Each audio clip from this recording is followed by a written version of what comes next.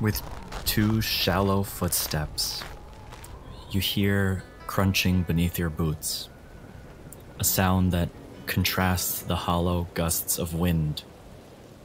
The air is heavy, thick in your lungs, and carries with it a sharp, acrid tang, the unmistakable burn of salt. You lick your dry lips. The taste is putrid, both salted and spoiled. The few puddles you stumble upon are viscous, a syrupy consistency that clings to any object it touches. As you look into the murky reflection in the puddle, where your once smooth skin adorned your face, a grotesque scar now sprawls from your temple to your chin.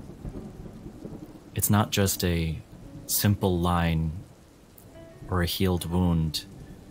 It's a labyrinth horror. The skin twisted, puckered, gnarled like melted wax. Esperanca Boira, please describe your character with the understanding of what you're looking and what's reflecting back at you. Esperanza is very hunched over, sort of seeming to be tipping towards this puddle with their whole body. It's shaggy, curled, and seemingly chopped up, a bob of curly hair moving around her face as these blue eyes seem to almost be outliers in the scenery. It doesn't seem necessarily to affect them as much as it maybe should. They almost seem like they're staring at a stranger, even though it's very clear that this short 3'9" humanoid is looking at what should by all means be a reflection of themselves. Dressed a little androgynously, button-up slacks, boots tucked in. Definitely not making the appearance of a lady, even though it is quite clear that from a purely physical perspective, this was somebody who was born female. But it's almost like they're in a daze. You're standing in a city, the wind picking up around you. By your side, a massive wall looms over your head. You stand surrounded by buildings that are encrusted, their facades sparkling in the eerily dim light, the salt encrusting them. The trees, or what skeletal remains are left, are thickly coated also in this gleaming salt crystal. They clink like chandeliers in the wind. The ground is littered with remnants of life that once thrived here. Discarded toys, rusted bicycles, and even the stray remains of pets, forever frozen in their last moments. Their forms, though distorted, tell a tale of a rapid end, caught completely unaware. The only light that illuminates is a harsh beam that crosses an alleyway ahead of you. What would you like to do? Their eyes scan around at all of this kind of scenery. A quick glance here, there, and then towards the light. It seems that she's made up her mind that it is the only direction to really go in. And she will approach that direction. You head down the glistening cobblestones, and you get to the corner of the alleyway. You look at the storefronts that litter each side, destroyed, damaged, and covered. And down the hall, you see At first glance, the light cast is blinding. It's nearly impossible to discern shape, except it oscillates, defying all natural laws of form, between haunting shadow and radiant brilliance. There you see a spire that claws from the earth, silhouetted by the light behind it. The cold stone beneath your feet pulses softly, rhythmic yet inconsistent, as if the earth's heart itself is beating. You know this place, or at least you've heard of it. This is Crow Perch, the Citadel, the mysterious city, a city whose walls have long been closed to the public. What would you like to do? My reason for being here is very clear. And it is the only direction that I have. I have a name, and I think I remember the address correctly. I have to get there. I have to find this person. So it is time to start looking. You continue down the path, the salty crust beneath your feet crunching inconsistently. But then suddenly a different sensation. A soft give to a footstep, followed by an unsettling crack. Your heart skips a beat as you instinctively look down. Beneath your boot, a partially obscured layer of salt and dust, lies a form all too familiar, unmistakable even. A human. A hollowed-out silhouette formed entirely of salt. Its arms lay by its side, its face turned upwards. But where the chest would have been solid and raised, now there's a cavernous indentation, your foot unwittingly crushing it, causing the insult encasement to crumble, revealing a cavernous void. There's a sidestep around this body, kind of doing the speedy walk to get away from it. You get to the building, and you see that the windows are fogged. It's just reflecting your face. You could lean in to see more inside if you like, or you can do something else. What would you like to do? Check the side. Look at the door. Around. Bam, bam, bam, knocking right on the door.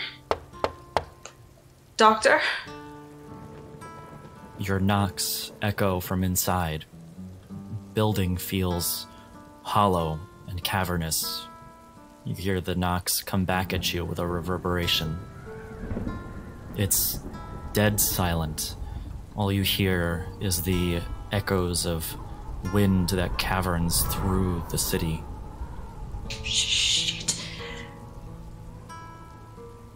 She'll move with that same expedited walk to see if there's a way around the building into an alley, see if there's maybe a door at the back that she could try. You get to the back, and you do see a door. Inside, though, it's very dark. There's a moment of warily seeming as if she's deciding to knock, then she pauses, opens the palm, and pushes on the door, peering inside. Doctor, are you at home? As you lean into the doorway to peer inside, there inside, you see a figure silhouetted. Seems to be completely motionless. The glasses you're wearing, the novas, they don't seem to illuminate detail.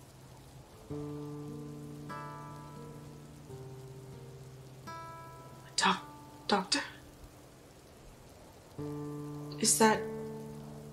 And as she's saying this, she's stepping slowly into the room to try and make out the figure just a little better.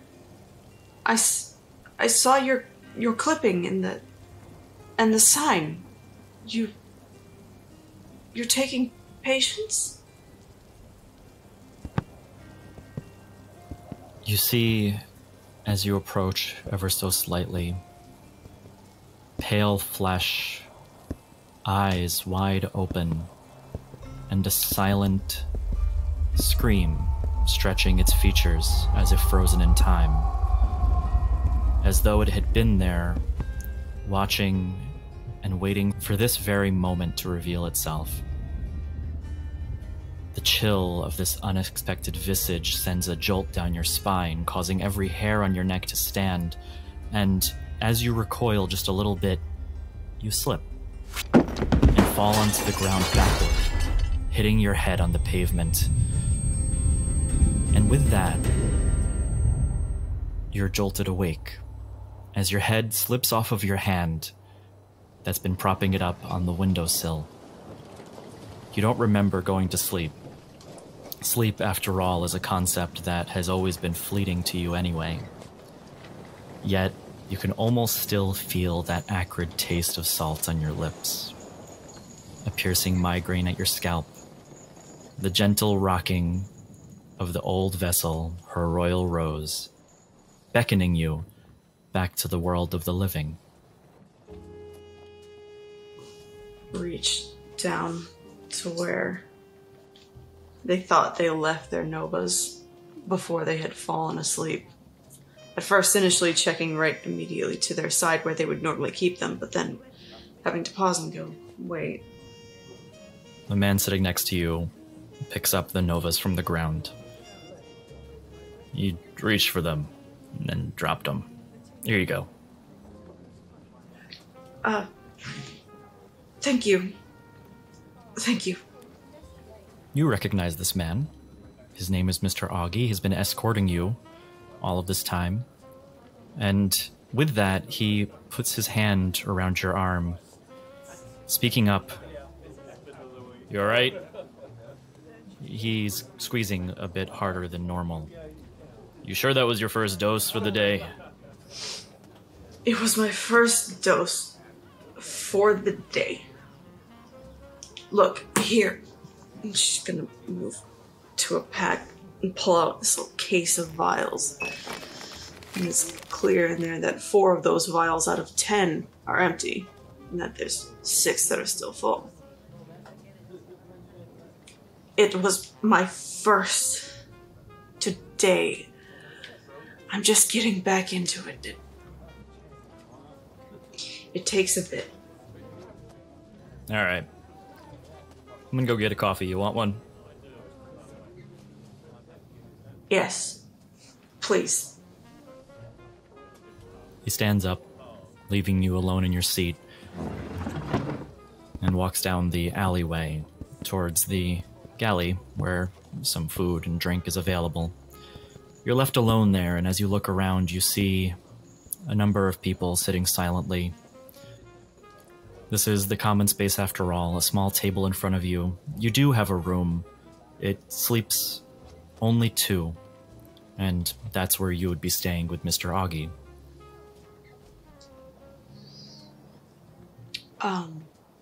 What does it look like outside? There's a gentle patter of rain just outside the window. You see the drops sliding down the glass. And there's slow drones of metal and timber as the ship sways in the sea.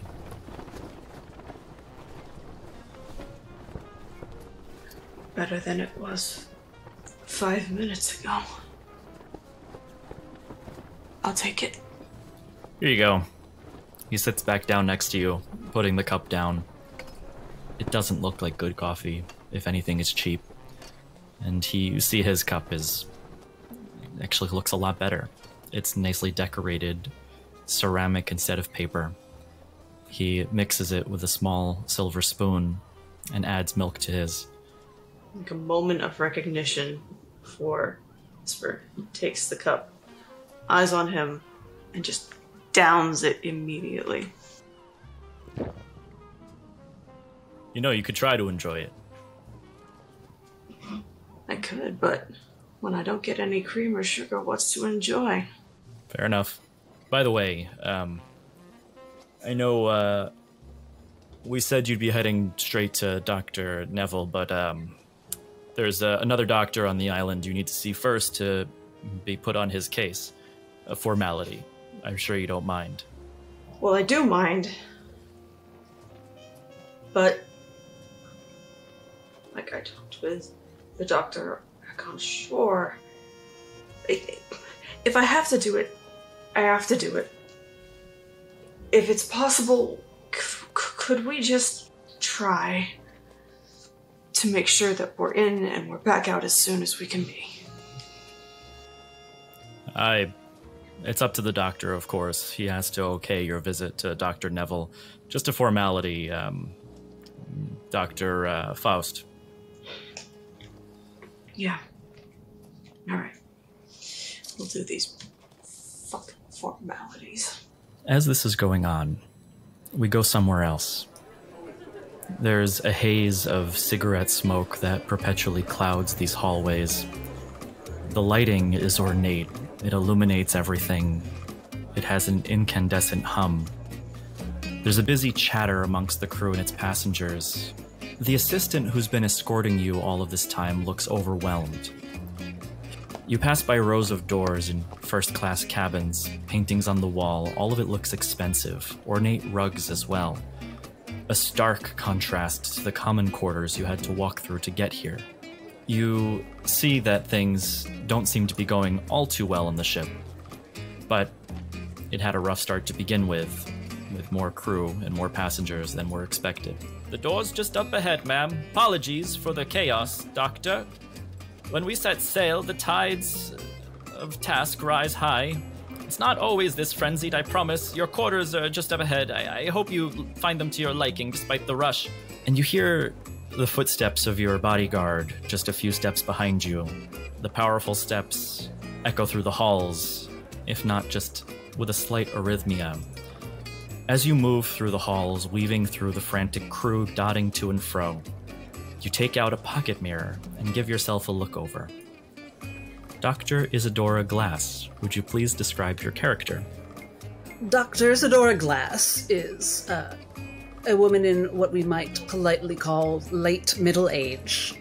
Her once dark curls are streaked steely gray, and though she's not particularly wrinkled or hunched, she does walk with the support of a lovely cane with a seemingly antique silver handle.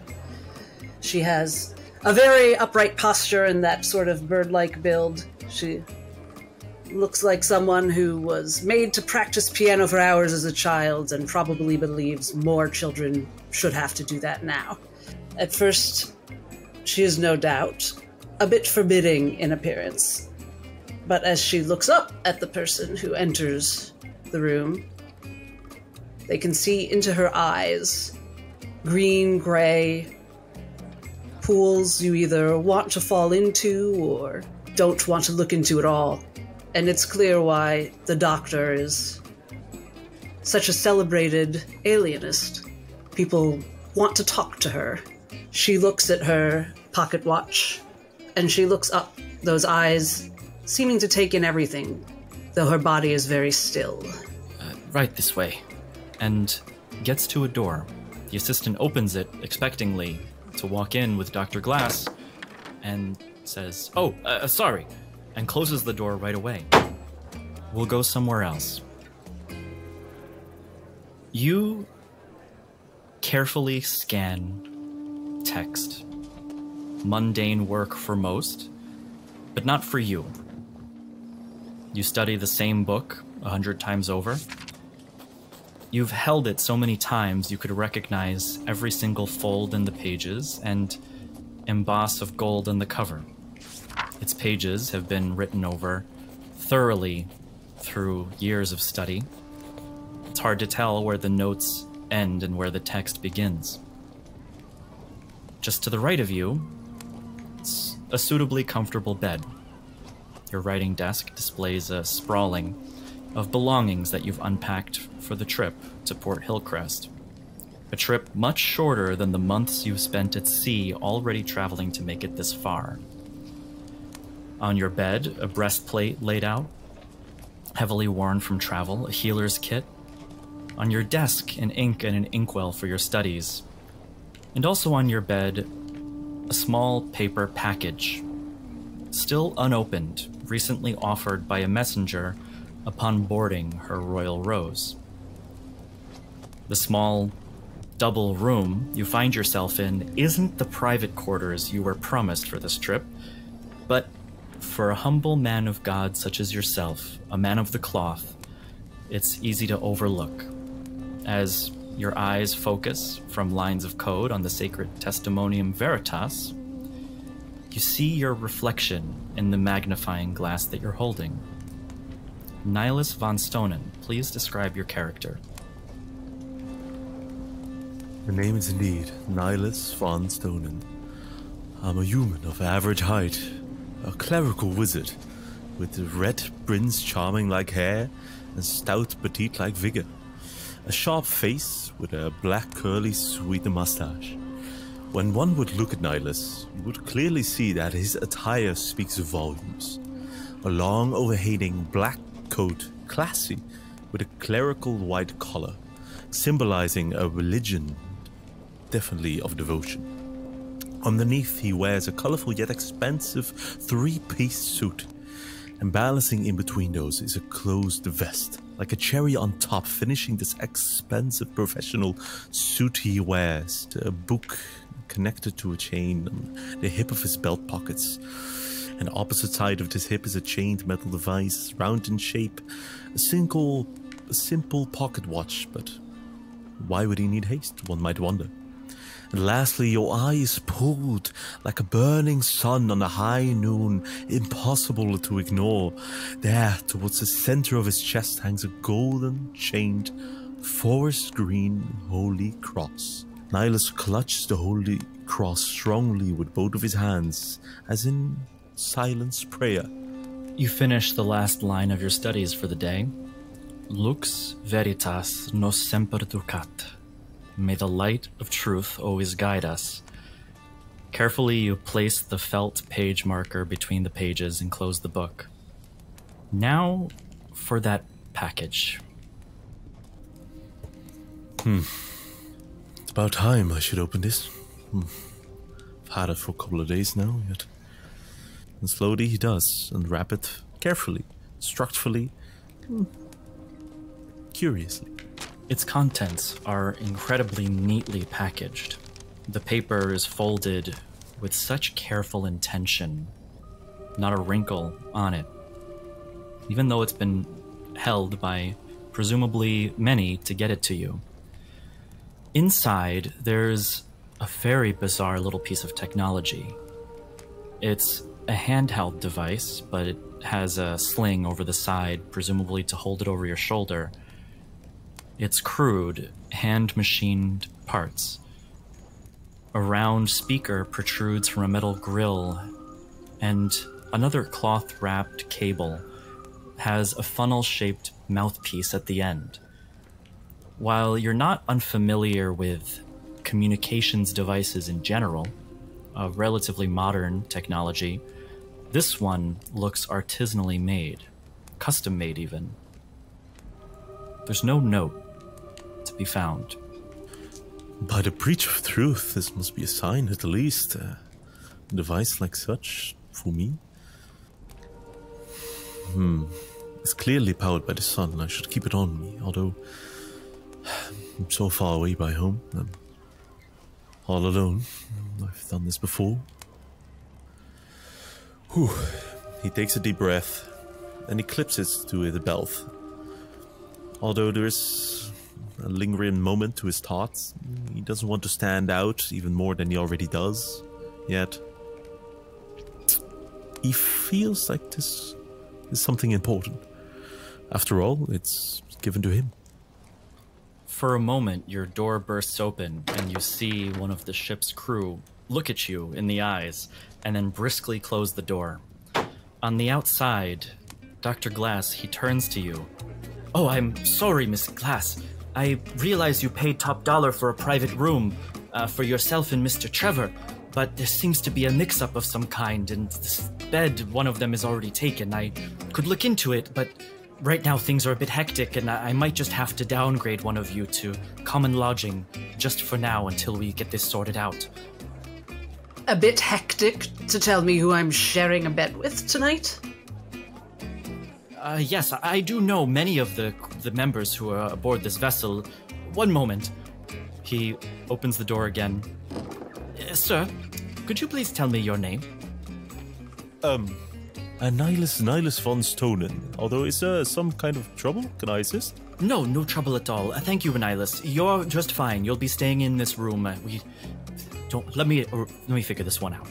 If there are any issues, I'm happy to be of service. As you're saying that, he closes the door again. A bit rudely, but you can tell his hectic nature is kind of shared with many on the crew right now. Mr. Von Stonen is a man of the cloth. Perfectly good roommate to share your accommodations with for the trip. That is, either one of you. I don't want to presume on who would be staying with him. You don't want to presume. I believe it's a little late for that. But what is happening here?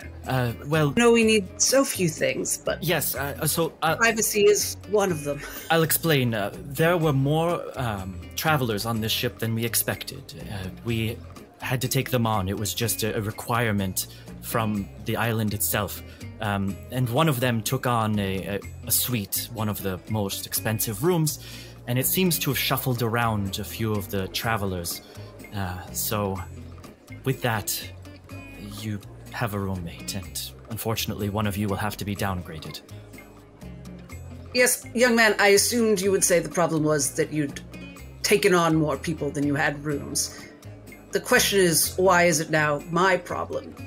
Are you referring to the suite that we paid for? Do you expect me to share a bedroom with my bodyguard? I think that's hardly appropriate. Or with this strange young man of some sort of cloth? Yes, I suppose now is also a bad time to inform you, but it seems that your luggage has been misplaced as well. What?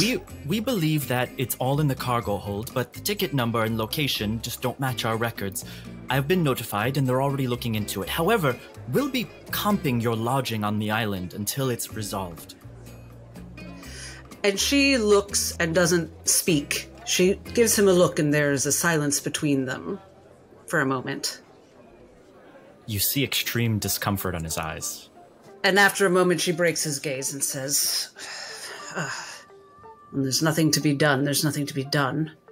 So... Nihilus opens the door, and you can see him stand there. He closes the book as well he was holding. The door was not that thick. Surely, there's enough room. We can figure something out. I'm happy to be of service. Whoever I would share with, I'm not much of a trouble. Well, I'm glad something on this ship isn't that thick. Look, it is our policy that every passenger has a bed, and we unfortunately can't allow anybody to stay in this section of the ship unless there is a bed assigned to them. I would have to insist that somebody get downgraded. I don't particularly care who. Obviously I care, but there's not much that can be done at this point anyway. What kind of downgrade? You can see I'm not the best with stairs, so if it's below decks too far, that shan't do for me, I'm afraid. Perhaps your bodyguard, and he points over towards Trevor. Would you mind heading down to the common areas for now? We can always try to resolve this later during the course of the travel. And she looks at Trevor, not really wanting to be separated from him, but she wants to see what he thinks. Doctor, if I can speak, do you really trust the people that work in this ship to handle your luggage? Do you really trust them to handle it with the care that it needs? Listen, I can head down into the common area. I'm no stranger to that. But, you know, maybe I can do a little bit of legwork before I bed down for the night. I'm sure that this gentle man of God doesn't pose much of a threat, albeit maybe for conversational purposes. I can... Terribly sorry for giving any issues at all. If I didn't need the room for space for my studies, I'd be happy to share between you and me, dear sir. That I don't think is going to be in the cards for either one of us. I take up a bit of space. What was that? I'm sorry, the dustling of the ship and the chaotic, I didn't quite get that. I'm saying that if we were to bed down together, there would be an imbalance in comfort, I would think. As much as Dr. Glass's needs are fairly well stated by her, I would think. So, Nilus's things are out, correct? Completely unpacked. The bed is sprawled over the writing desk. The one that's in the room has a book on it and also has a number of items there as well. He's sprawled. Do you think she clocks the book? Oh, certainly. It definitely looks like a religious text. That's clear. She eyes the young man, sort of trying to get his measure. She wonders briefly if he's an instigator in this situation, as she wonders of most people. What did you say your name was, young man? Von Stonen? Mine? Yes, Nylus. Nylus Von Stonen. I hope that incident with the waiter wasn't providential and we're not headed for a lot of broken glass. But I seem to be your strange bedfellow, Mr. Von Stonen. It would appear so. I'm sure we can come to some sort of fair arrangement so we can enjoy this lovely trip together. Apologies for the mess I've made already. I wasn't expecting company, but I shall make due adjustments. And she strides in and says, yes, I think you can put all of your things in that corner, and when Trevor recovers mine, we'll find a spot for them. I do have professional needs as well. I will be working on my book for most of the journey. Well, you and me seem to be sharing a common passion in that case. I also seem to be working on my book, although for me it is rewriting so many times. So you a writer? Yes, some people have even heard of my most recent book. I write on the psychology of humans, and particularly in the aspects of our minds, our souls that are silenced, unvoiced. My latest book made a bit of a stir, I think. Not that most people have read it or understood it, but everyone knows there are some saucy bits in there, so I'm popular these days. By devotion's true, that seems quite intimate then. I'm afraid I'm not familiar with the work, as I'm not familiar with these lands themselves. Intimacy unvoiced, the dual self's role in primal relations. You've never heard of that? Where do you hail from, Mr. Von Stonen? From the lands of Keenstone. Up to the west, southwest, to be more exact, of Sablemere. I thought it had been published there, but perhaps it's... It's fusingly possible. It could be that I seem to have not been caught up. It's been a long road for me. Sir, and he points towards the servant of the ship. Yes, I would leave you to your rooms. I do have to, unfortunately, attend to another matter regarding the captain of House Meridial. I hope everything is okay between all of you now, and Mr. Trevor, if you could head down to the common quarters. There's no assigned spaces. You just grab a bunk that's available. Sure. Miss Dr. Glass's belongings, you say that they're down in the storage? Yes, indeed, and it is accessible if you'd like to go search for yourself. Well, I travel pretty light. I can, I'll stop by the common area, drop my stuff off, then I'll see about your stuff, Doctor. That actually sounds like a perfect idea. Do poke around the storage, looking for our things, and we'll discuss when you return. Right. I hate sailing. Ugh. He's gonna kind of give a little... Mr. Von Stonen, Doctor. He's just gonna kind of shuffle up the coat that he's wearing, grab his meager belongings, and head out. Let me join you out of this hallway. I'll give you, Sir Doctor, Miss Doctor, some time to unpack and get at ease. Please take a seat. I'm going to grab some fresh air. Of course. Make yourselves comfortable. I'll be on my way. Thank you very much for understanding, given the circumstances. And he turns and rushes down the other direction in the hall. It's funny how people thank you for understanding when you simply have no choice. Yeah, just what I was thinking. But, whatever. I'm used to sleeping in the dirt. I'm sure that ain't much dirt to be found here. Whatever. One might be challenged in all kinds of ways, and when it comes to life, I'm sure you'll be benefited on a later time by something else that happens. Karma, so to speak. Let's just try to keep an open mind and try to make the best of our situation, shall we? What was your name again, sir? I didn't quite catch it. You can just call me Trevor. That's what she called me. That's what you'll call me, too. Trevor. Splendid.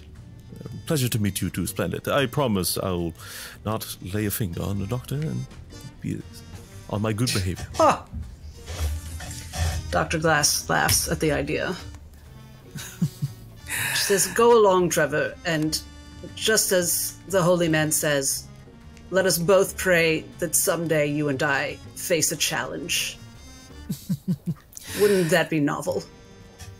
Yes. Well, karma is as it is, but money talks louder than karma, I think. So I think I can deal with some less than extravagant quarters, so long as I'm still getting paid for this. In fact, take this in case anyone gives you trouble down below. And she gives him a little bit of money. Mighty kind. I don't think that any of them down there is going to give me much trouble at all.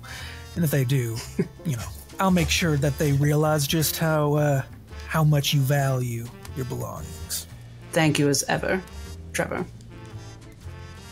In the meantime, we'll head back to Esper, who sits kind of stuck in this corner chair, barricaded, most likely intentionally, by her handler. And he looks back over. "You faring okay?" Esper's got their head kind of tipped back against the wall and eyes closed. They seem as if they could be asleep again, but then all the same, their mouth opens. "Okay as I will ever be." I was reading through your past, your file here, just the details they give me for the trip, and I see you've actually seen this doctor before, haven't you? Yes, I've seen him before. What a coincidence. Small world. I have a profile here. Dr. Horatio Reginald Faust. Expertise in potions and treatments that involve supplements and chemicals. The more he's talking about it, behind him, there are an increasing amount of subtle shifts and fidgets coming from Esper. And eventually she takes in a big breath.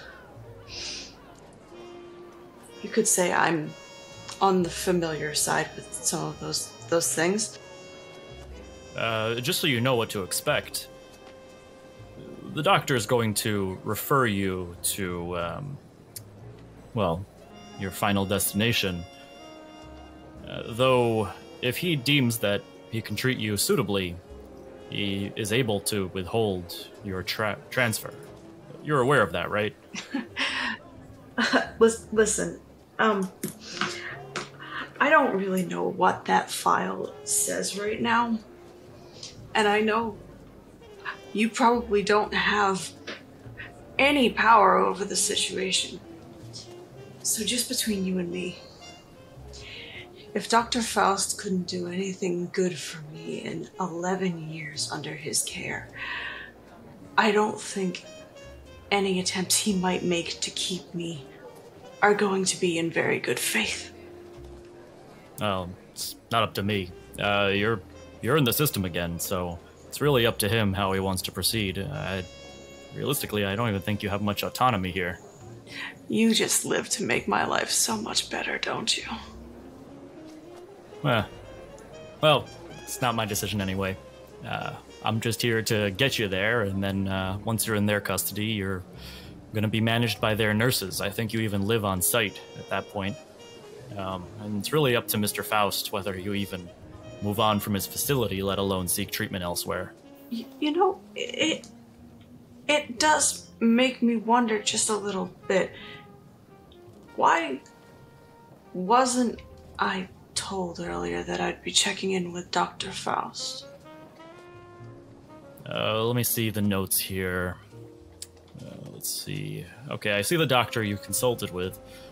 He put a script for you to meet Dr. Neville Pettifogger. Oh, I see here. Dr. Faust is your head physician, regardless of whether you stopped seeing him. So it looks like once you made arrangements, he was notified and said that you should go see him first. So it looks like the doctor you saw has been overruled. Could you give me just 5 minutes to be away from you? I'm actually supposed to be keeping an eye on you, but if you promise not to run off anywhere, I can go get another cup of coffee for myself. Be 30 feet away from me for all I care. Give me a minute. Sure. Just try not to disturb the other passengers. We don't want to make a scene, Esper. And he stands up and he walks away, actually, to the mess hall, closing the door behind him. Esper will begin to feverishly pace her little enclosure. We'll head back to Trevor. You make your way down to the common quarters, and it is as loud, boisterous, and frankly uncomfortable as you might expect it to be. You get down the hall into the common quarters, and there it looks like it wasn't meant for luxury or comfort. It's a testament to efficiency, to squeezing the most out of every inch of available space. This area of the vessel, kind of hidden away below the more spacious accommodation, is a rabbit warren of narrow corridors, compact rooms, and beds. Each room has bunk beds stacked 3 high, with barely enough room for a grown man to stand. You squeeze your way through the narrow corridors past people brushing up against them. The mattresses, you can tell, are thin and worn, covered in rough, scratchy fabric that's probably seen better days. The frames creak and groan with every shift of weight of the ship, echoing the same complaints as the timber itself. Trevor, as you walk into this cramped space, every bed looks like it's taken. You go through one at a time, scanning 3 by 3 by 3. It's clearly first come, first serve, and you pass by several bunk beds that have belongings in them until finally finding one in the corner at the lowest level of the bunks that's available. And go figure, it's one with a porthole, one of the few that are in this area. There's already somebody laying on the bunk above, stretching their cot down and making the space even more narrow and small to lay in. As you look down, you can see the sea is rough today, its waves churning like blades from the ocean, and you see your reflection in the glass of the window. Trevor, would you please describe your character? Looking back at him is this very large, burly, thick half-orc, in sharp contrast to the good doctor. This big hunk of meat stands probably about 6.5 feet tall, just shy of 300 pounds. He is tall and wide. He has quite a bit of muscle on him, but he doesn't look like a bodybuilder by any stretch of the imagination. You can see there's quite a bit of chunkiness to him. He has a bit of a gut. He's more of the farm strong, full day of work of manual labor than going back for a beer with the boys kind of strong. Currently, his face is young, probably placing him from mid to late 20s. The look on his face is one of experience. Not experience that has been given to him all his life, it's one that has kind of been bestowed on him in recent years. He has scars kind of dotting his face from various encounters. You can see even when he's wearing his long sleeve kind of dark tan chore coat, he's got his fists wrapped up with bandage. You can see the lime green skin on him is sort of blotched with bits of gray. His face, the signature tusks of a half-orc, however, you can only see one of them kind of poking out one side of his mouth. The other seemingly has been knocked out in perhaps some encounter, giving him a slight underbite. His eyes are beady and small and can very easily give off a sense of like a persistent scowl, but you can see just the pale blueness betrays a freshness of the face. His hair is this long, kind of dark reddish color, combed back kind of messily into a mullet that goes, kind of rests at his shoulders, with a bit of scruffiness kind of framing his jawline. You see he's wearing very simple work trousers and very heavy boots that kind of make a clunk as he walks, and going through the common area was a hassle. Considering how large he is and how small the area he is in, he kind of, even looking through this porthole at himself, there's the tiredness of his eyes. And even now he stands at kind of a hunch, kind of ducking underneath the bunk above him. Takes a deep breath, and you can see there's kind of a wince of pain as he does so. And gives a sigh. Lap of luxury, my ass. And he's gonna just collapse into the bunk as it kind of gives a groan of the various joints and bolts kind of like groaning under the pressure as he just tries to relax for just a moment in this place where he is intensely uncomfortable. As you peek at the window, an orcish reflection appears behind yours. Another large figure steps just barely behind you, and you hear, "Move it, half-breed. You're in my bed." Oh, I'm sorry. I'm a little new here, but as far as I can tell, I don't see your name on it. Name doesn't have to be on it. I called dibs. Name's Gus, and you're gonna move. I'm sure you tell that to all the little boys and girls who you like to scare in the schoolyard. But, Gus, I'm trying to be real nice to y'all. I'm afraid it's first come, first serve. If I wanted a bed, I would have, hucked off any pipsqueak that laid claim to it. I could do that. And, well, since you're so familiar with schoolyard vernacular, I'm here first. Therefore, it's mine. Roll either persuasion or intimidation, as you prefer. Oh, first roll. Well, not particularly good at either, but we'll find out. That's a 19. You see, as you're talking, he seems to slouch smaller and smaller. He even leans back into the bunk behind him, starting to look nervous. Oh, well, maybe it might have been the other bunk. It might have been the other bunk. Just, enjoy the trip. And he'll briskly turn and start trying to get away, moving in another direction, looking for a place to sleep. Man, I hate ships. I hate sailing. I hate the water. I hate this. And he just tosses his simple, rustic-looking knapsack at the foot of his bed. I'm not staying in here for long, I think. He's just going to gather up all the essentials that he needs, his little pocket watch, and he'll just sort of start. Place smells like fucking salt. Don't mind me, guys. Just leave a man to his business. Outside of the ship, getting some fresh air, we find Nylus Von Stonen, who stepped down the hall and out to the wealthier exterior portion of the ship, one that's sectioned off from the common folk. Only those who paid can access. It's sparsely populated. The air is a bit humid. It doesn't feel the most comfortable outside. You can see a light mist hanging low on the sea around. But there are some, mostly people out here grabbing a smoke. Nihilus, as you step out, you look around and you can see the grandeur of the ship. Wood, metal.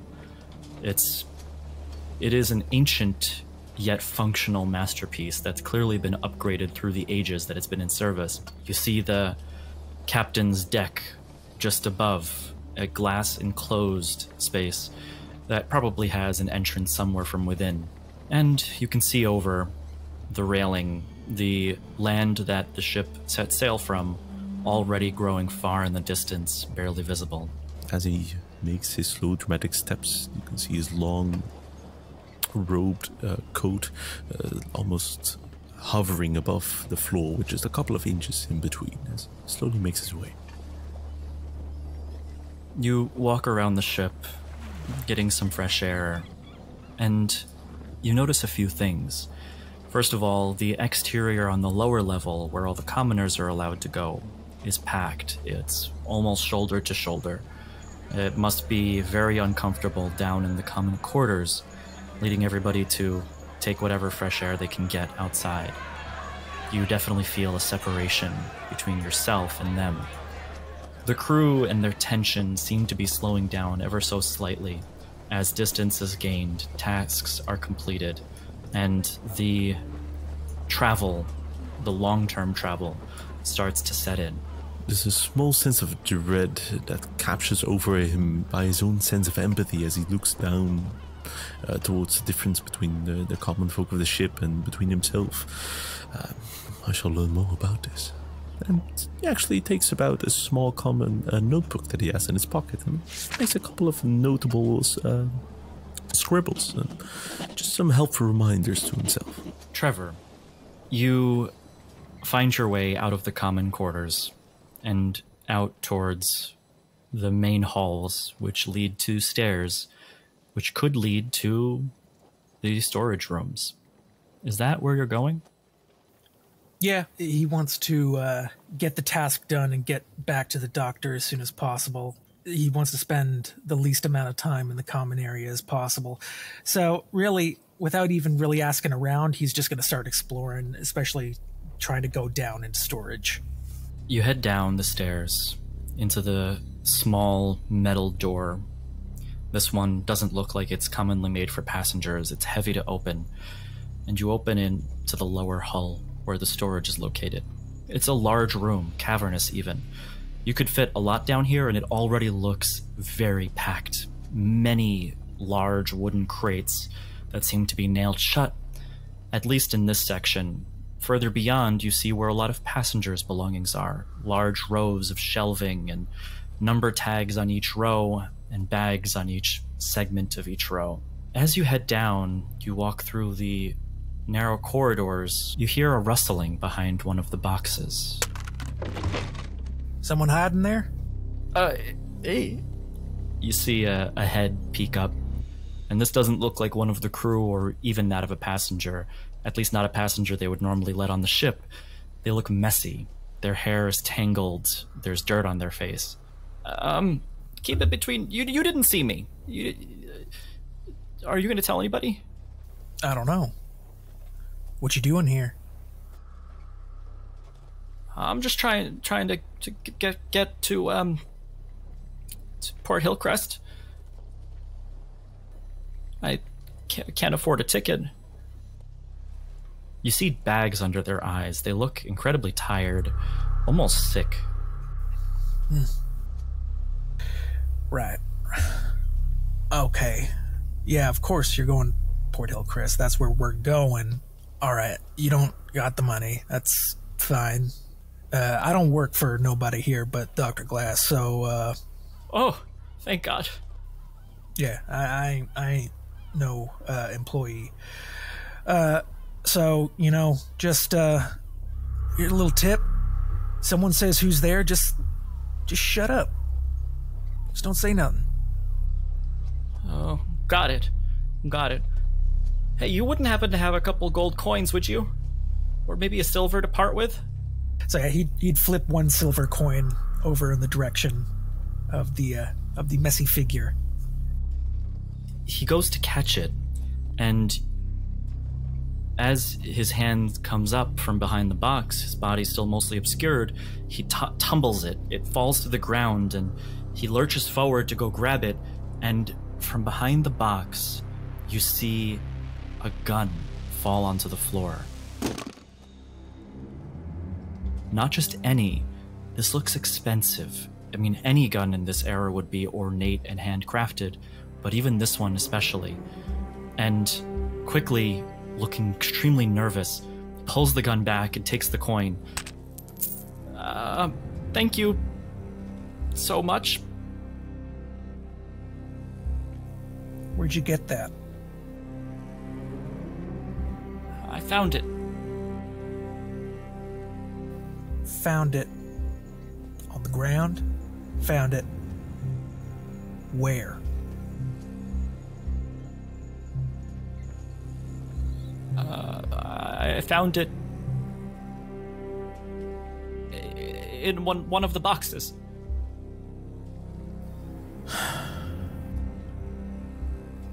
What you planning on doing with it?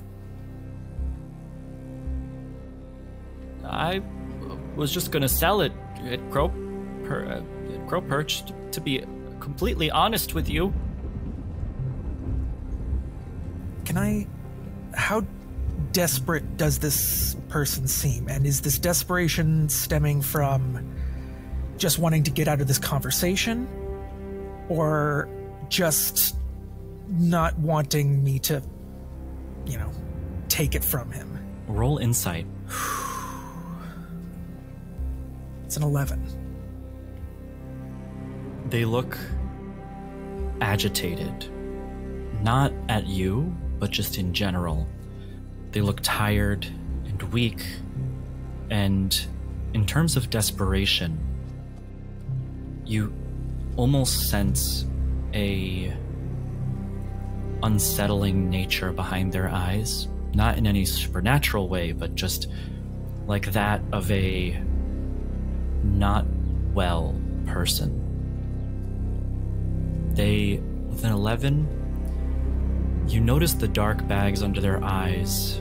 You notice a little staining around their lips, as if they take or have taken something.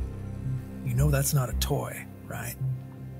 You can't just be dropping it like that. That goes off. That's gonna make a big bang. And then you got every single worker on this boat coming down here. No, I don't plan on making anything go bang. I'm just gonna sell it. I need the money. With an insight of 11, you can tell that that's not entirely true. All right. But something tells me... Listen, man. I don't know where you've been. I don't know your story. But that gun's gonna cause you more harm than good. I can tell that much. Word of advice to you, you put it right back where you found it. You betcha, sir. I'm gonna do that. Now you say that. I hear you talking. I want to see you do it. You say you found it in a box? I want to see you do that right now. He steps out from behind the box, holding the gun backwards.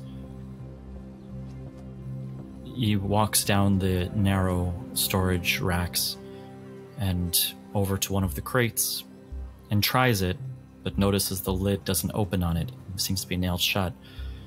He goes to the next one and tries it, and this one, however, seems to be accessible, and narrowly opening the lid, he tosses the gun in and closes it, and puts his hands up. There. I put it back. Listen, man. I don't know what you're going through. Just keep your head down. You got it, sir. Head down all the way. I'm gonna be quiet on the way on the trip to Port Hillcrest. Right.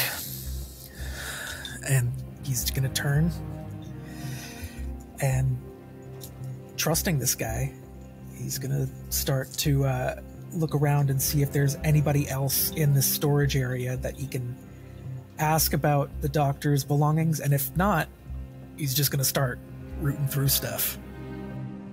Yeah, you go down towards where the residential storage is. The racks here have all sorts of luggage. Some of them locked, some of them not. And all the way on the other end, you do see one of the workers putting bags onto a shelf. He turns as you're walking by. Hey, it's not for passengers down here. That's all right. I'm just here on an errand. I suppose private contractor business. I'm here on business. Listen, someone up top was telling me that someone's luggage got lost. I'm looking for luggage belonging to Dr. Isadora Glass. Could certainly help you with that. Just between you and me, just don't tell anybody that just tell them I sent you out. But, Glass, under G. So, right this way. And he'll head over to one of the racks. And between the two of you, you can start looking through it. While that's happening, Esper, the man is still in the galley. He hasn't come back yet. What are you doing? There's a bit of that fervent pacing and a few sideways glances to the door.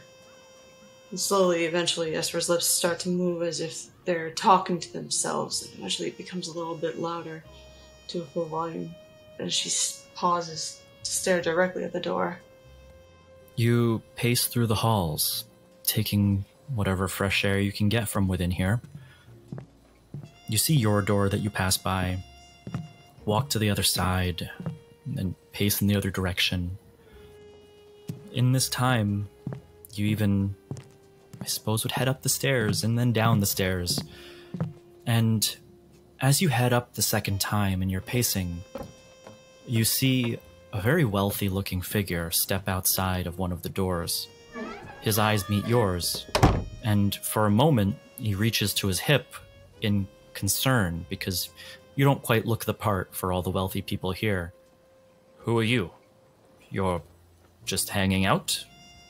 Yes, I am. Who are you? He takes his hand away from his hip, a little bit disarmed. You can just call me Felix. Pleased to meet you, Felix. Now, excuse me. Sure. He goes to walk by you on his way to the galley. And he passes by. You can smell a waft of very expensive cologne. You see, especially as he saw you, he took very careful intent to lock his doors. And he gingerly walks by, locking eyes with yours as he does so. He's a handsome man. She'll give him a bit of a crooked little snicker before she just turns and goes on her way. She doesn't bother to look back at him at all. Sort of the same kind of side eye of looking at him lock the door, being like, yep, I get it, and then moving on her way. You move on your way and walk to the end of this hall where there is a very ornate porthole for this most wealthy section of the ship. Stained glass, but some of it translucent. And you notice something. The fog that hung low on the ocean seems to hang even lower now. It gathers thickly. The seas aren't as choppy as they were. They start to become a bit like glass. Even the wind has started to die down a bit. And while you're looking outside, so is someone else. Nihilus, you stand outside on this deck, and you begin to see on the mast, at least on your section, a light deposit of white crystal starting to accumulate just lightly. It's as if a mold starting to wrap around the mast, except that it's more crystalline in form. Should be perfectly normal event I require. He has a look around for any of the working deck. Terribly sorry to bother you, but I know I'm new to this, but is that a normal event? It's not something I've seen before on my shiply travels. That? What are you talking about? That up there, the crystallization, I suppose, on the mast. He looks over at it, and you see for a moment his eyes widen, and then you see him gather a composure to himself. You see this happen right in front of you. You don't need an insight check to notice it. It's so obvious. And he looks back. Sir? Nothing to be alarmed about. However, I do have to go about my duties now. Of course, sir. I wish you the best of luck. As Nihilus puts his hand on his shoulder and he clasps his own holy cross and he says a small word of good luck, and he casts guidance on him. And with that, the man doesn't go back to tend to the rope. He instead goes right inside and briskly down the halls. Nihilus understands he does try to follow a bit on a slower pace to see if he can overhear any conversation. You head into the halls as well, and please go ahead and roll for me a stealth check. For a total of 10. With a 10, you head down the halls. You see this man is overcome with his brisk walking and urgency. He doesn't pay much attention to what's going on behind him. You head up this set of stairs and you hear the door above you close as somebody has just walked through it. It's a heavy door, definitely one meant for crew. And as you approach it, you put your ear to the door, and it is challenging to hear most of what's being said. But there are some words that are said with such vigor, loudness by those saying it, that they ring through enough for you to catch just those words. You hear deposits, saturation, early. It is as he fears. He tries to take his leave before he gets caught into a wrongful situation, and he does try to take his way back to his own quarter with a lot on his mind, although he does try to keep an insight, I suppose, on the rest of the crew workers and see how fast the word spreads and if a panic might happen. You don't see anything happening yet. This is all very recent. You know, you're just leaving the conversation with the captain. Yep. But you are able to make it back to your quarters, and as you enter, you'll find Dr. Glass. He will knock first, not to intrude. Come in, I suppose. How are you? Are you faring? You don't have your things yet, do you? Not most of them. You see, she does have like a small canvas bag that Trevor had left that she's started to pull a few things from, but she stops now. And she says, yes, I'm sure Trevor will sort it out. He is very resourceful. I am very resourceful as well. Well, that's lovely to hear. Sound like a strong duo in that case. Oh, by the way, before we go any further, Mr. Von Stonen, I'm sure you won't mind just emptying that bag of yours onto the bed so I can make sure you don't have any weapons or anything nefarious. Well, I do have. Very well. And please, call me Nihilus. Nihilus. Of course. As I do, might I interrupt you with mere curiosity question? I overheard something particularly interesting. The saturation, are you familiar with it? As he starts to first close his book and clear his things off before he does as instructed, keeping it as a savory last moment. Are you assuming I'll know about it because I'm so very old? Well... I don't mean any rueful Natasha's as that, huh? No, it's all right. You're correct. What exactly is your question about the saturation? If you're wondering about the ship, I know it's specifically designed to withstand the saturation, but that's not supposed to be for several months. Right, that's what I learned as well, although clear insightful seeing of the saturation already taken part. Are you quite serious, Mr. Nihilus? I'm afraid I am. Understood. Now, shall we go and figure out this whole saturation business? I would love to. It is prickling on my mind. Yes. God's behest. I wouldn't want it to be a serious cause to delay any travels. And of course, right when we're out of sight of shore do we find this out. The gods forbid they give us appropriate information. As you head towards the captain's area, you and Nihilus make your way up the stairs and to the door to the captain's chamber where the rudder is, where all the commands take place. Please roll a perception check. Very well.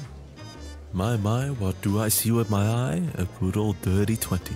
Better than my 11, I must be annoyed by having to go up the stairs. Nihilus, you make your way up and you hear inside and you hear, I have to make the announcement. Now, sir, I hope you understand, we are already quite a way into the trip, and I think turning back now is simply not an option. There are those on the ship who must make it to Crow Perch. Well, it's for the safety of everybody that we should turn around. Sir, a reminder that if we turn around, then payment is no longer afforded for the entire trip. The bonus that you were offered to continue would no longer be on the table. Alright, well at least we're going to keep this one indoors. I have to make an announcement. And he paces across the deck, as you can see through the porthole, to a small device, and he speaks into it. Trevor, Esper, and everybody, you hear... Attention, this is your captain speaking. Captain Ogrim Strand of the Meridian Fleet. I regret to inform you that usage of the outdoor spaces will be shut down within the next hour. I repeat, it will be shut down within the next hour. It's important that you wrap up whatever you're doing and make your way inside unless you are crew. Further announcement will come. Thank you very much.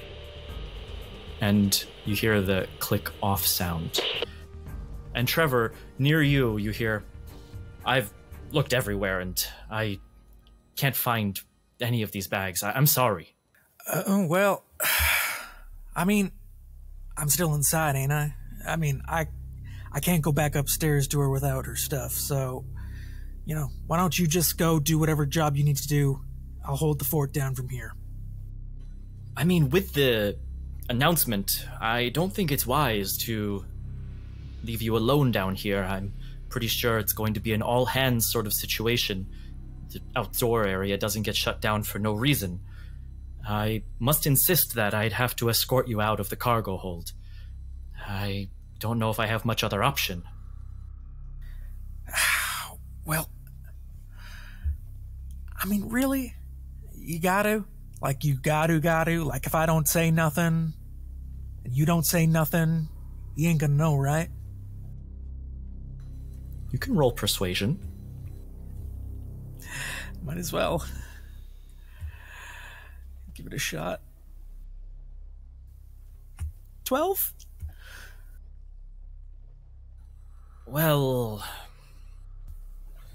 just make sure you're out as soon as you can be, okay? Yeah, I mean, of course. I got one job to do and then I'm out. Thank you.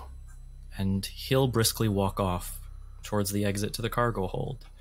Now, you know that you've searched, hell, like almost all of the passengers' belongings at this point. What else are you doing down here?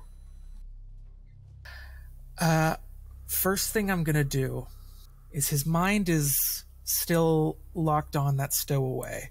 And as he's still continuing to root through boxes looking for the doctor's belongings, he goes, there's like an inner monologue.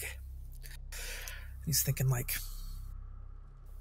well, he's still hanging around here. There's trouble brewing. He might get that pistol again. It might be safer with me. He's gonna get up from his place, and he is going to walk over to the crate that he saw the disheveled man stow the gun. You go to that crate. You find it. The disheveled man is nowhere to be found. But as you open the crate and you look inside, you see the gun.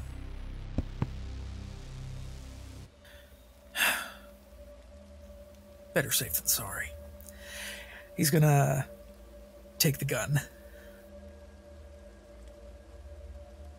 You do. Please add an ornate golden gun to your inventory. Just like tuck that in. He's not a smart man. He's gonna tuck that into his pants, like the back of his pants. Okay. So I'll say it's concealed somewhat. You look around the corner where you originally saw this disheveled man, and you see it's wretched. It's dirty. There's empty vials on the ground, and a number of them. You see 5 or 6. You see staining on the floor where sweat or just dirt kind of might have emanated from this person. And you see an outline on the ground where there might have been a cot, but it's been moved. That ain't right. He's gonna start to slowly shuffle his way towards the outline. Someone sleeping here?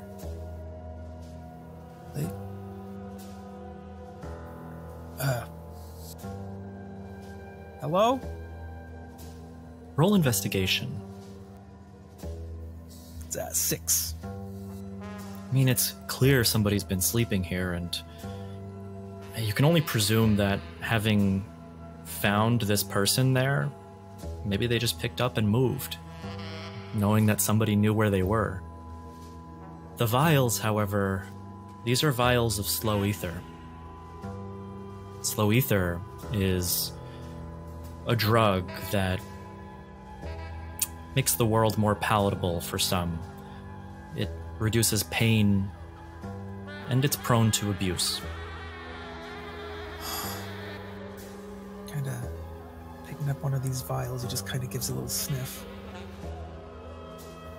Alright. He's been here for a bit. Slowly gets up. You still here? There's a scurry down one of the halls, as if startled a bit by her voice or nervous in some way. And one of the small knickknacks on the shelves you hear tumble to the floor, clearly giving a location just 20 feet away. It's in between the rat's nest of shelves and storage. He's gonna slowly start to inch his way towards that gap. He's just kind of, as he's doing so, calling out, I know you're still here. It's okay. You just need to come out. All the workers have gone up for a meeting. Okay? So just come out slow and calmly. What is your passive perception? Passive perception is a 12.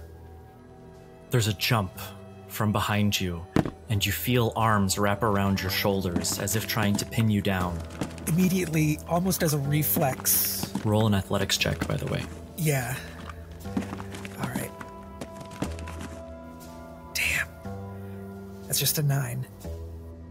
It catches you by surprise, and they slam you into one of the shelves. These don't necessarily feel like the arms of a squarely strung out person that you saw earlier, but they hold you and they pin your arms behind your back, and you hear, "Now stay real still. I'm holding a gun to your back. If you move, I'm gonna pull the trigger. You hear me? Slow like." What are you doing, man? I ain't got nothing. Alright? As soon as you go out there, I start shouting, you got the whole ship on you. You gotta think this through. If I'm thinking I should leave no evidence behind, but wiser minds will prevail. I want you to give me what you just took. Slow. Can't rightly do that while I'm up against this wall. It's down in my pocket. You should be able to see it. I'm gonna go down and reach into your pocket now. You're gonna stay real still.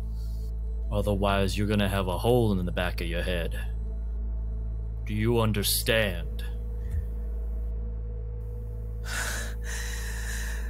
No, can't rightly say that I do. He begins moving his hand down to reach into your pocket. As soon as I feel the touch leave, he is going to attempt to do a 180 spin back elbow to whoever is standing behind me. Roll a contested athletics check.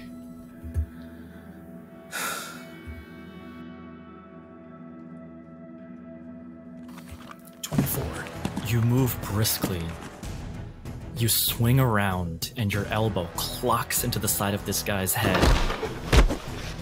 You feel it hit real hard. Harder than you might have even expected. A surprise. It slams this man's head to the side into one of the shelves, knocking him unconscious as he falls to the ground. You see a human man with a light 5 o'clock shadow. In his hand is just a small piece of pipe, and he's now laying unconscious on the ground.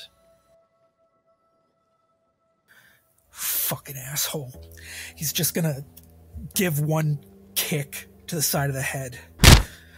Talk your shit now. And he's just gonna pick up the pipe and just toss it across the room.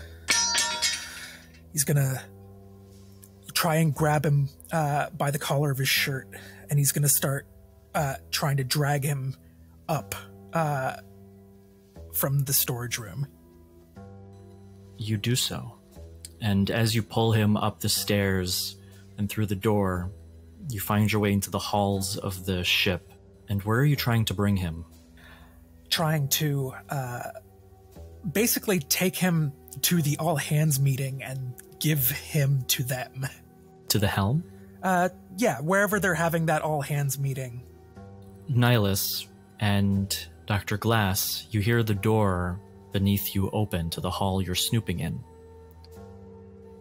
And as you look over the railing slowly and carefully, you see Trevor carrying a body. Well, perspicacious does get us a funny amount of events on a single day, would it not? So it would seem. What is going on, Trevor? Who is this? Slowly, I take the body of the man and I just toss him at the feet. Was looking for your stuff. Found some stuff that I didn't reckon I'd find. Claimed to hold a gun to my head. Wanted me to give him this. And I reach into the back of my pants and I pull out the golden pistol. Whoa, that's quite something to be holding around, I'll say. I don't suppose Dr. Glass recognizes this pistol or notices anything interesting about it. You would know that it is an expensive piece. Guns are expensive to begin with such ornamental design with precious metals. This is a very rare find. And I don't recognize him, right? No, you haven't seen this face before.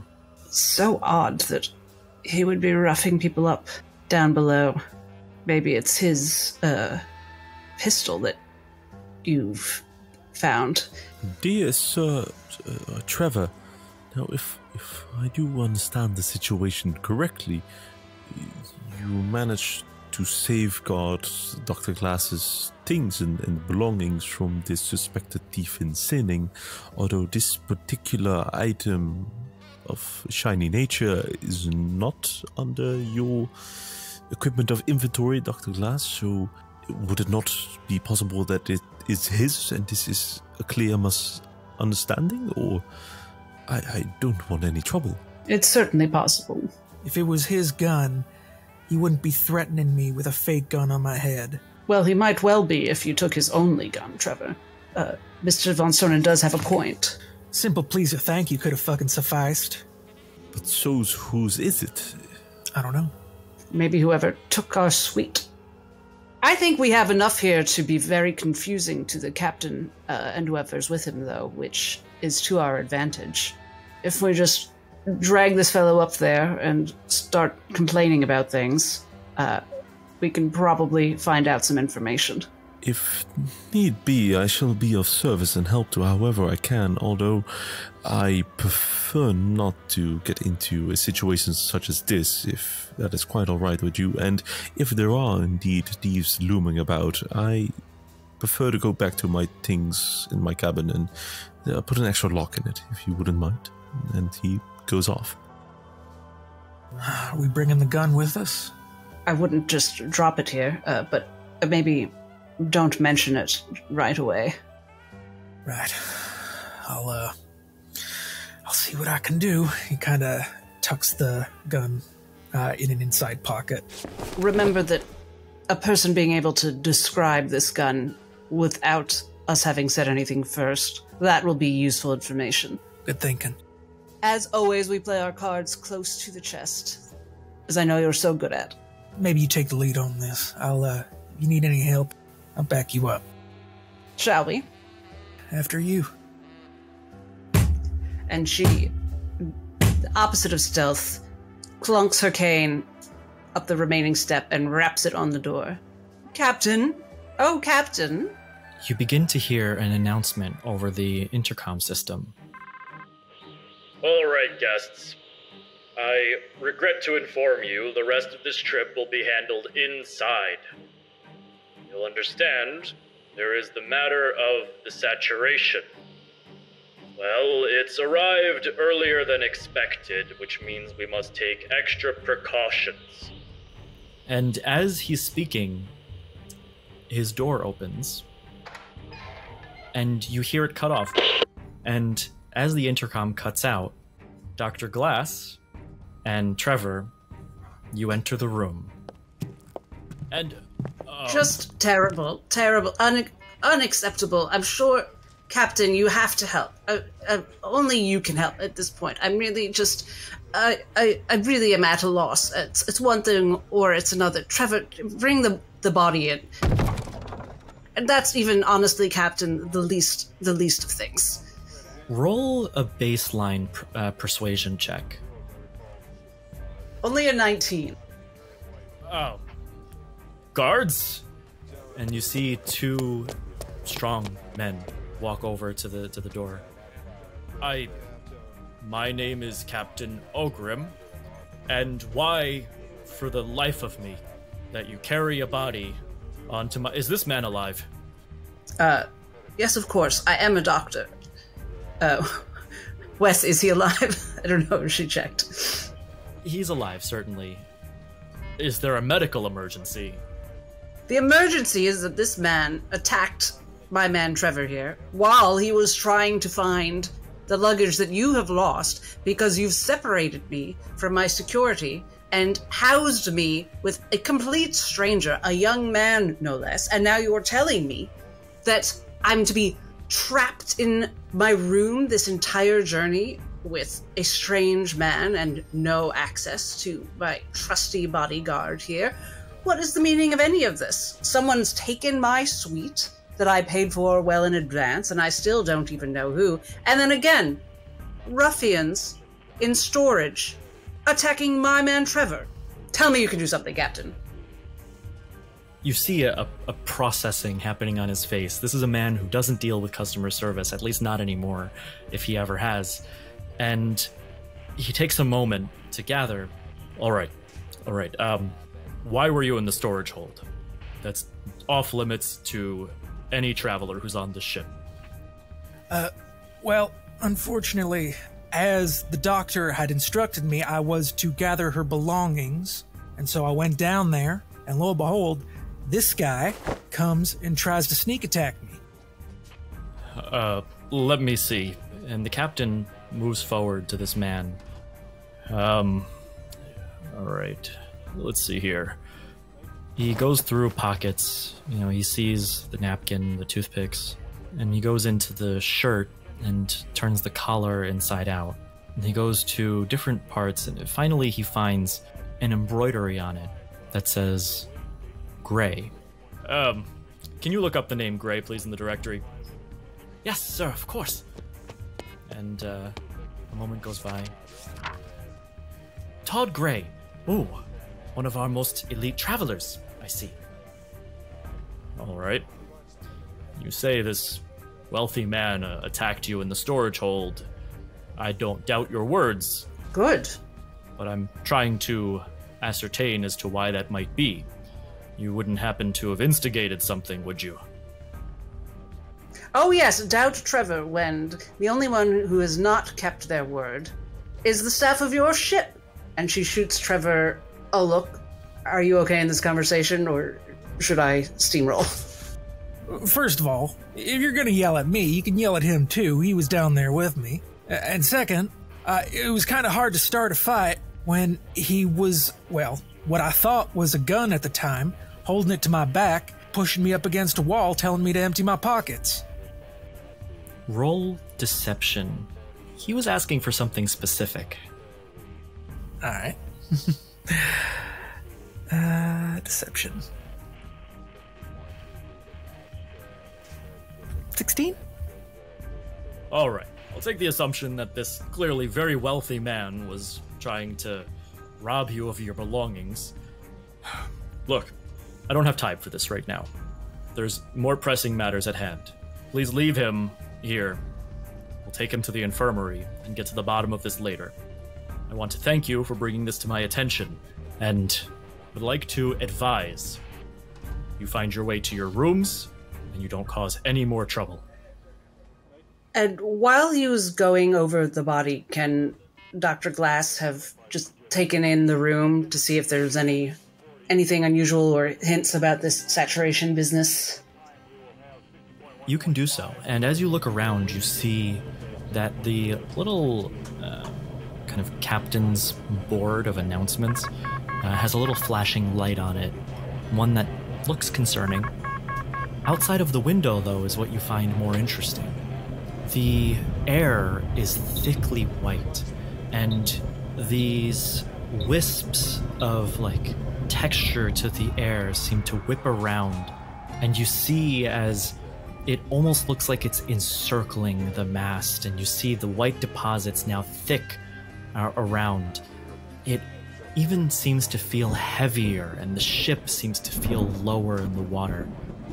The captain has a table with all sorts of papers sprawled out, a map, of course, to his destination, and his crew seems to be working overtime as they handle all of the little devices, knickknacks, and buttons that are around this deck. Dr. Glass straightens up a bit, her shoulders drop, and she looks at the captain and she says, "Well, Captain, we seem to have fucked up, haven't we?"